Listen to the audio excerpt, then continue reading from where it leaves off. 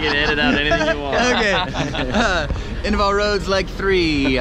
We just started leg 3. Bob and I came from Guam to Buffalo, New York, where we left the bikes from the last trip. We came from Guam, Hong Kong, New York, and then on to Buffalo. Picked up the bikes, got on them, rode to Montreal, 410 miles to Montreal, where we met up with Brian, who's finally joining us on leg number 3 here. He had a torn rotator cuff and missed the second leg. First leg he was along in the support vehicle, so it's good to have Brian back. Welcome back, Brian. And so now we are in Quebec City, where after joining up in Montreal, we rode a pretty short ride. It's only about 160 miles from Montreal to Quebec City.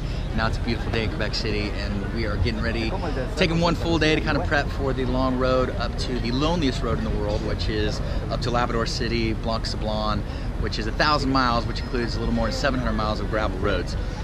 And it's called the loneliest road in the world for a reason. Not much going on. Yeah, not much going on. The weather's supposed to actually be a little rainy the first 2 days. We think it's going to take us about 5 days of being on that road before getting to Blanc Salon, catching a ferry over to Newfoundland. A couple days Newfoundland, St. John's, and then catching a ferry over to Nova Scotia, around Nova Scotia, and then going into Maine, Boston, and down the East Coast, finally ending this leg in Texas. And then we'll take the holidays off. And then starting up again in January 2018 before heading into Mexico and onward to Central South America. Finishing that leg after doing Patagonia, Antarctica, and then Buenos Aires, where we'll put the bikes on boats from Buenos Aires over to Lisbon, Portugal to begin the Europe leg.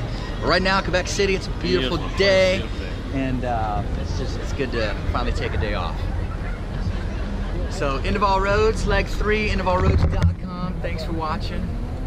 Peace. Peace out.